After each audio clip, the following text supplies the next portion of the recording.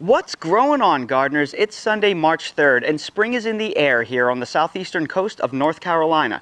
Do you struggle growing cucumbers in your garden because the dreaded cucumber beetle decimates your plants? Well, you're in luck, because on today's video, I'm going to share with all of you how to grow cucumbers so you never have to deal with the dreaded cucumber beetle ever again. In fact, if you follow my channel, you know that here in the coastal southeast, I have some of the worst insect pressure in the country. But using these techniques, I have never found a single cucumber beetle in my garden ever. And now I'm going to share this with you. If you're new to the channel, please subscribe and hit the bell to receive new video notifications, and check out our Amazon store and Spreadshop links in the video description for everything I use in my garden and awesome custom designed apparel and other gear. Your support is greatly appreciated. Reducing cucumber beetle pressure to zero begins months before you plant a single cucumber out into your garden. That's why I'm releasing this video in early March, because you need to get started now while you can still buy seeds and plant them. So for that reason,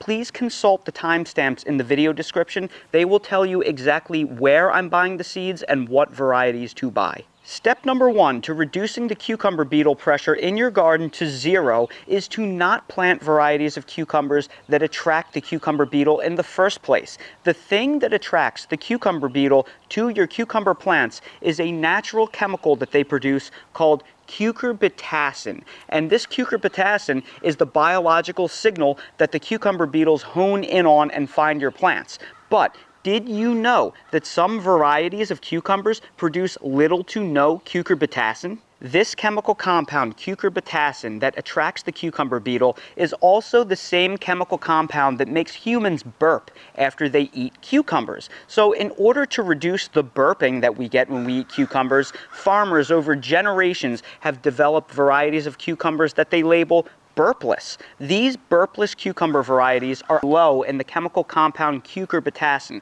So if all you grow out into your garden are burpless varieties of cucumbers, they lack that hormonal signal that draws the beetle in. And if they can't find the cucurbitacin because it isn't present, the beetles won't be able to find the cucumber plants. Now, I'm not saying that burpless varieties of cucumbers produce no cucurbitacin. Rather, they produce it in substantially reduced levels, levels that are so far suppressed that the cucumber beetle struggles to find the plants. Now, if you were to intermix different varieties into your garden where some are burpless and some are not, the varieties of cucumbers with a strong cucurbitacin signal can bring in the cucumber beetles, and then once there's already an established population, they can work their way over to the burpless varieties. So the way that I've gotten around this is to only grow burpless varieties. Every single variety of cucumber that I grow in my garden is burpless. They lack that strong cucurbitacin signal. So because everything is burpless,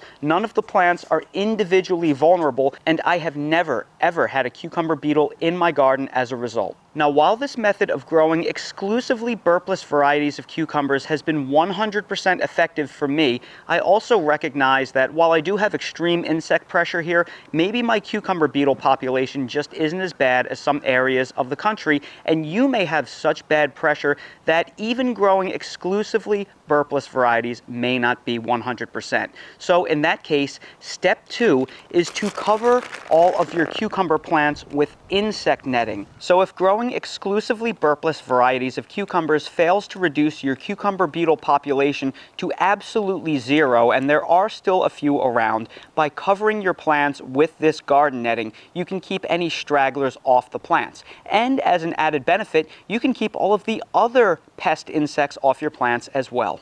Now, some of the more experienced gardeners amongst us may be saying, hey, cucumbers require pollination. Bees have to come in and take pollen from the male flowers and transfer them to the female flowers. If we cover all of our cucumbers with insect netting, the bees won't be able to get to them and we won't get fruit, or I'm going to have to go and manually hand pollinate all of the female flowers every day if I want fruit set.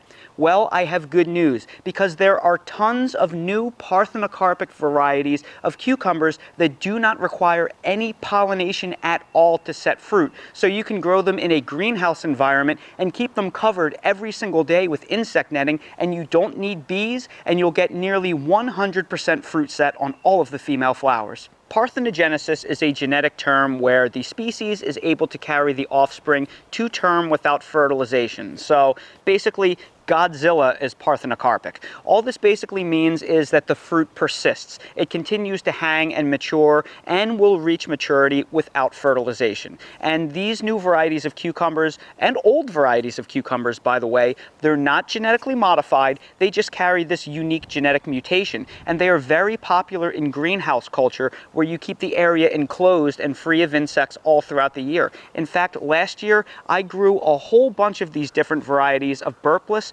parthenocarpic cucumbers in my shade tunnel underneath insect netting, and I got some of the absolute best cucumber production of my life. And because they're all burpless, they are all sweet and crispy, and they keep producing in the heat. They are fantastic varieties. If you want to know where to buy garden netting, I'll make sure to place a direct link down in the video description for your convenience. And also, if you want to know how to grow cucumbers from seed so you can grow these amazing varieties, I'll also place a link down in the video description for a video I made that shows you everything you need to know. And step 3 is to show you all of these parthenocarpic burpless varieties of cucumbers that will allow you to grow them underneath garden netting or insect netting all throughout the year and fruit profusely and never attract the cucumber beetle. Now, some of these are varieties that I've grown before and I know for a fact work great. Others are going to be new additions to my garden this year that I will be evaluating. I organized all of these by category for you. Party Time, Merlin, and Bait Alpha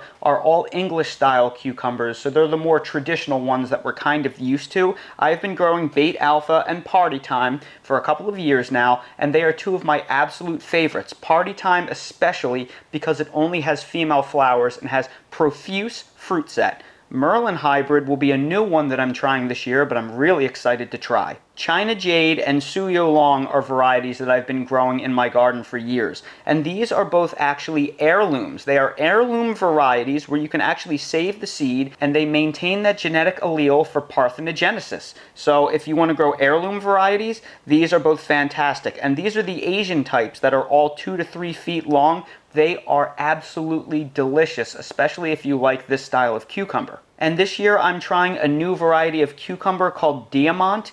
This is a pickling style cucumber. So this is the first time I will be growing a parthenocarpic burpless pickling cucumber. They are a little expensive, but I have very high hopes for them. The pictures online are absolutely dramatic as to the production of these. And the reason why I'm showing you all of these seed packets is so you know exactly where I bought all of these seeds from. Some of these seeds can be bought by different retailers if you Google search it, but if you want to know exactly where I got all of these, just consult these seed packets. This isn't a real seed packet. I ran out of China Jade seed, so I have to buy some more right now for the upcoming season, but I just wanted you to know where I got all of this seed from. And if you follow these steps, you will never have to deal with the cucumber beetle in your garden ever again. There's no need to fight nature on this. These varieties of cucumbers have been specifically bred, so we don't need to encounter any of these problems. Grow these burpless parthenocarpic varieties, cover them, and there's just no way that you're going to get the cucumber beetle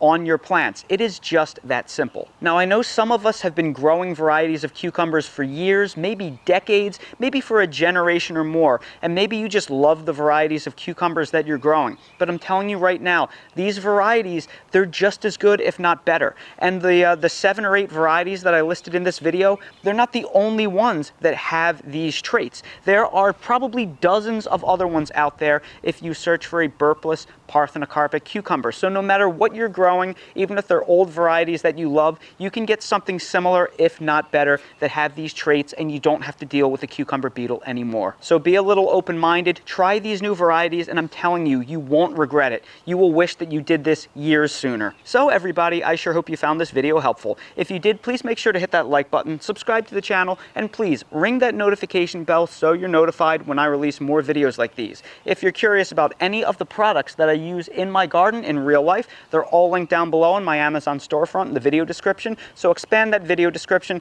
click on the Amazon link, and you'll see everything I use in real life. And while you're there, check out my spread shop for custom merch if you want to support the channel. If you want to know how to grow cucumber plants from seed, I'll place a link down in the video description that will tell you exactly how to do that. Thank you all so much for watching, and I hope to see all of you again on the next video. I know that Dale often seems like the sweetest pup in the world, but it is not all rainbows and butterflies with this one. We just got back. Hey, sit down. Sit down. Down. We just got back from our evening walk, and Dale did a terrible thing. We were walking, minding our own business on one side of the road, and on the other sidewalk, a dog walked by that he didn't like, and he tried to drag me across the street to go run and bark at the other dog for no apparent reason. What he did was very bad, and he knows it. Yeah. Give me your paw. What do you say to that? Okay, all right. Yeah, he's really sorry until he does it again the next time when he sees another dog his size that he doesn't like. If they're a lot bigger than him, he likes them. If they're a lot smaller than him, he likes them. If they're other boy dogs his same size and age, oh boy, look out, because he wants to compete.